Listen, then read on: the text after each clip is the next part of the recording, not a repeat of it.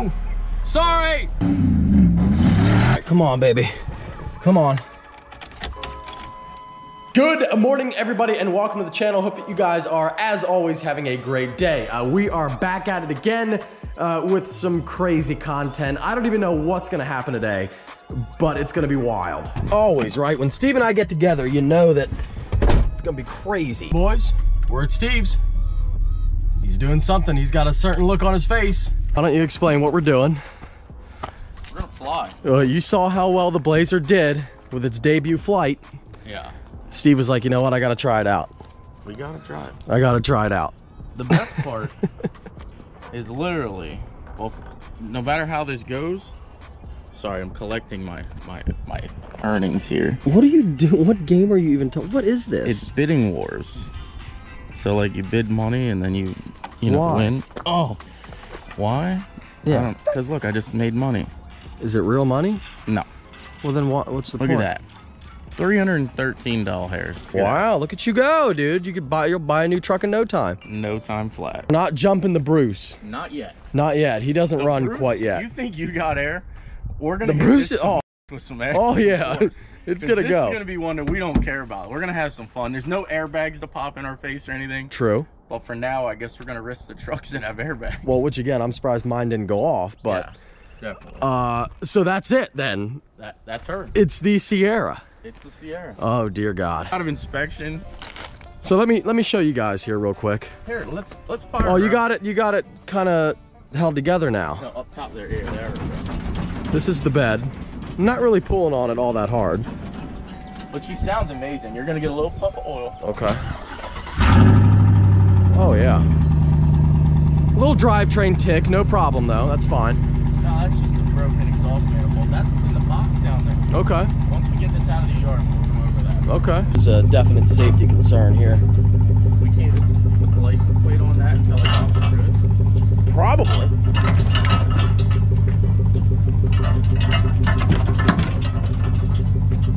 We're almost there. Oh, rusted out completely. Definitely. Well. All right, just go ahead and rip that side off.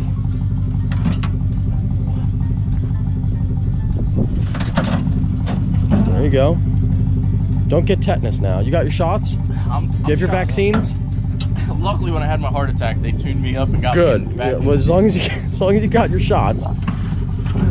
Bodywork 101, boys, right here. Yep. Perfect. Look at that. That's great. Back in place? Yep. Perfect. Perfect.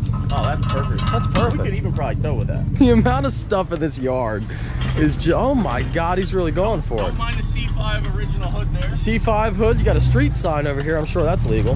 What's it say? Can we keep that out of there? Oh, don't mind the Christmas tree. It's what, April? It is April now, so I think you're good to run over the tree. Oh, you can get right on out of there. Oh, you want to stop for a quick barbecue?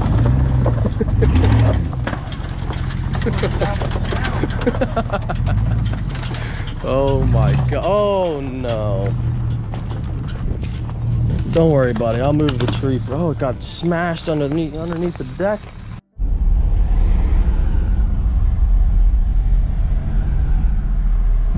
Oh! Sorry! Sorry!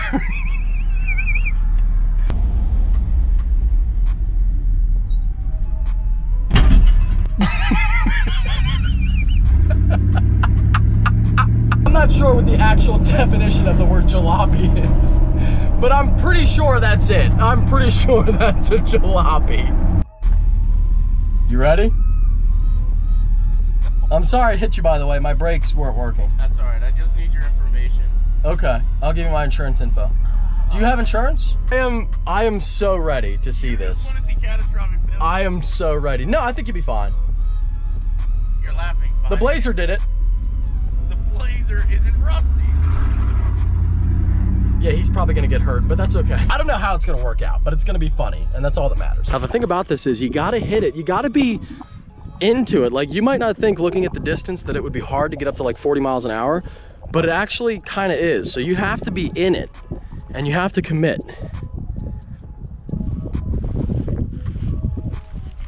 Trying to get the best angle. Should be right there.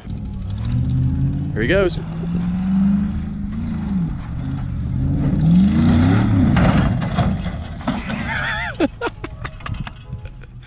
See, that was nothing. That was nothing. That was really good looking though. Something did fly off. So, yeah, so smooth, dude. Now you gotta hit it for real.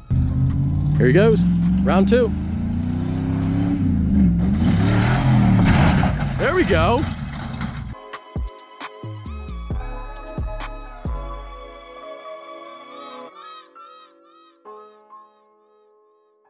There we go.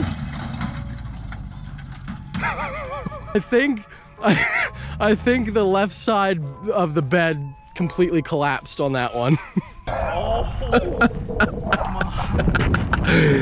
Okay, so the damage is a little bit more severe than I thought, but that's because your bedside was already broken though, so it doesn't count.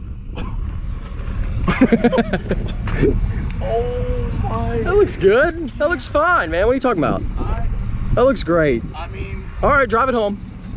It's still running, so that's not the part I'm worried about. Oh my God. Wow. Wow. That whole bedside just gave up.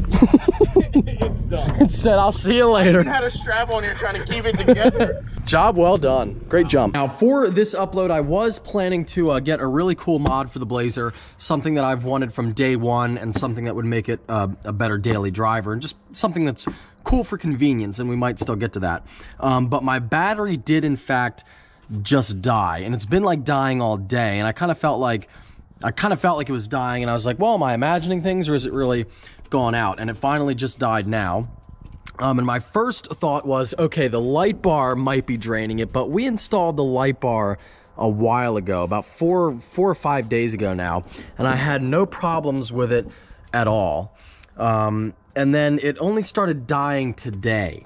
So I don't think it's the light bar. I think what maybe happened is the day before, well, yesterday I guess it was, depending on when this video goes up. So a day or two ago, when I went through the mud pit, I'm thinking maybe water got on the alternator, because you can see in here, obviously, like a lot of water and mud did come into the engine bay.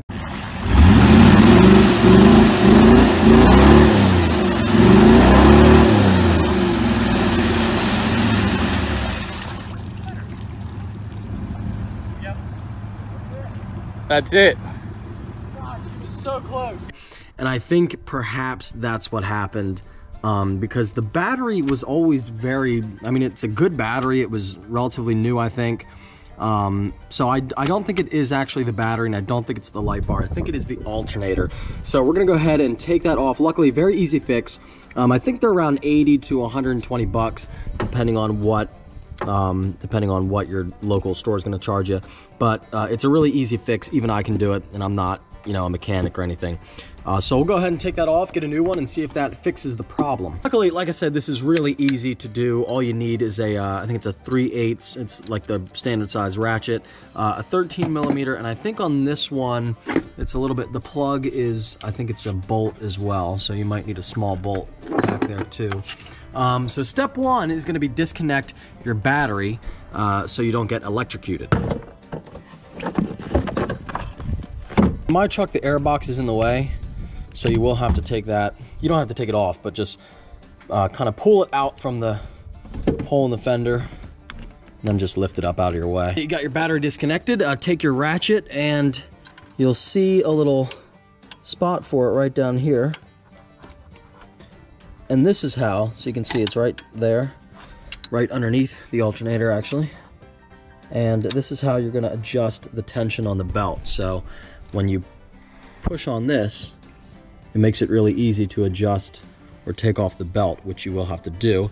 Might be able to do it with, I can't really do it with one hand. There we go. Okay, so the belt is off, and that's that. Now go ahead and take out your two 13 millimeter bolts. Got those out, and then just put them back in for the video. So they're only hand tight. Should be two of them, one on each side. This little bolt in the back, you have to take off this rubber boot thing, and then there's actually like, So you can see I could get to it now and take it off. But when I turn that bolt, the one behind it just turns as well. So I'm gonna have to hold that with a pair of pliers. Now, ideally, if I had two 13mm wrenches, I could do that, but I don't. So I'm gonna have to just use a pair of pliers to hold the back bolt. Once you get that bolt out, your alternator is ready to be removed, which sometimes you gotta use a pry bar because it can be stuck in there pretty good, which is what I'm doing here with this wrench, but should come out.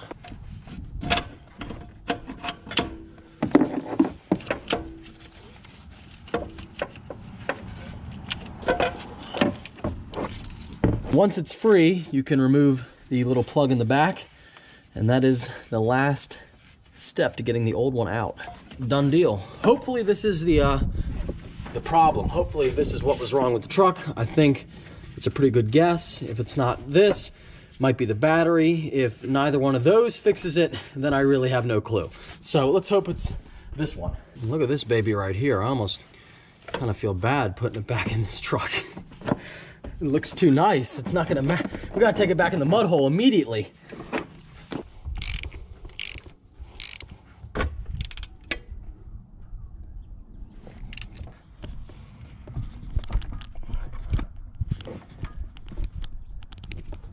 All right, boys, our new alternator is in and the belt is on. Just gotta hook up the battery again and we'll try it out. We'll try to start it up. If we can't, if it won't crank, it might not at all. Which I think the battery is pretty much dead, I think. But sometimes if you let them go for a little bit, like they get a little bit more life. But if not, we can jump it. We got the D-Max. All right, come on, baby. Come on. Right up. Right up. I think we found the problem, boys. I think we found the problem and we fixed it. Look at that, running good, running smooth. Sounds nice, sounds smooth. All on my own, no Steve, nobody else. All on my own. Another very successful Street Speed 717 install. Anyway, now that the Blazer is running once again, I can show you what we were going to do. I ended up actually making an appointment at Best Buy to have their install team do this for the Blazer. I had them do the Duramax and I've been really happy with it. Never had a problem. And I feel like I could install this. I mean, how hard could it be? But they have the piece for it anyway that I would need, like the adapter piece, so that it looks at least somewhat clean in the dash.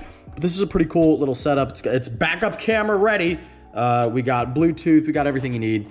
And this is gonna bring the Blazer into the modern era, which will be nice because currently I have no way to listen to my music except for I've been using my speaker in the truck, which works pretty good. But it would be nice to have it actually hooked up to the whole speaker system. Was, like I said, the original plan. Then the Blazer died. We had to fix that. And this is not for drinking. This is for prepping the surface, if you were wondering. But yeah, we will install this shortly. But tomorrow, we are installing something epic on the Blazer. I'll give you a hint right here. Give you a little hint. Actually, roll the footage. I'm not sure when I'm going to use this footage. You can see this is right after I took the alternator out of the Blazer and put in a new one. But I just wanted to, because it just showed up like an hour ago, I wanted to share with you guys the rack for the truck has arrived. Again, I'm not sure where this footage is gonna be, so I'm sure it'll be after I announce what we're doing to the Blazer, which is a roof rack. But it showed up in this box. And this box, like, you wonder why stuff gets broken in shipping. Box looks like it went through war. This box essentially landed on the beaches of Normandy. That's right, boys. It's an epic freaking roof rack on the Blazer. It's going to be awesome. So that video will be coming at you tomorrow. And we'll be installing this with Best Buy sometime really soon. Hope you guys enjoyed this upload. If you did, don't forget to give it a thumbs up. Thank you for watching. Take care and have a great night.